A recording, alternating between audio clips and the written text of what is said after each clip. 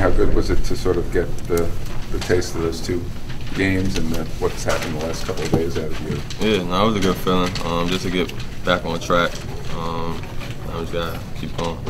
What were your impressions of Chol's debut? And it seemed like a lot of people were really happy just with his chance to just get on the floor. Yeah, he's such a positive dude.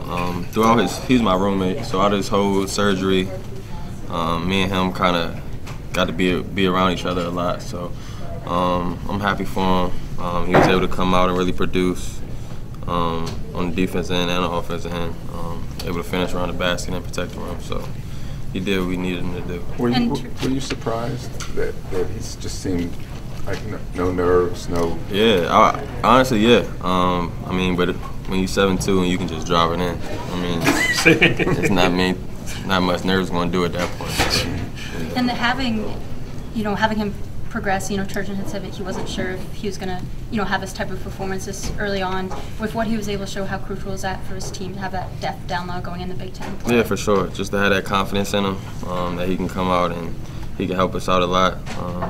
It was a good start for him. Did you notice that they paid a lot of attention to him, especially the second time he came out, seemed to open up the middle, just having him hanging out near the wing? Yeah, for sure. Our guards did a good job of just getting in the paint, and then either scoring or making the right decision and throwing it up to him. So he's a great presence on the offense end.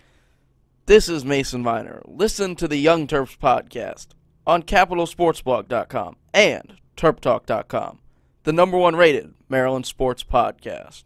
In what ways was he positive as you guys were going through the last few months? Just the one thing that sticks out to me is just how he protects the rim. Obviously, when you driving and you see a 7'2" dude coming, you kind of rethink how you going to get around him. So that's what we need from him. And then obviously he was able to finish whenever we missed the layup, or he was always around the rim ready to put it back. So. Sorry, I was asking about, you were saying he was positive over. Oh yeah.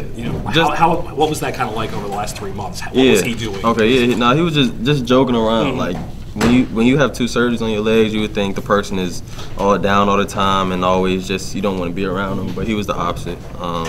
We would talk about a lot of different things. We would just be chilling, and he was just always there. He wasn't down or anything. So I appreciated that from him. It seemed like Aaron Wiggins kind of got some of his shot accuracy back a little bit. How much do you think the break helped him with that, and do you think his confidence is increasing? Yeah, it's only a matter of time until Aaron starts getting it back. That's at least in my words. Anthony, how important was it for you in terms of turnovers to play almost like a clean game after the last couple?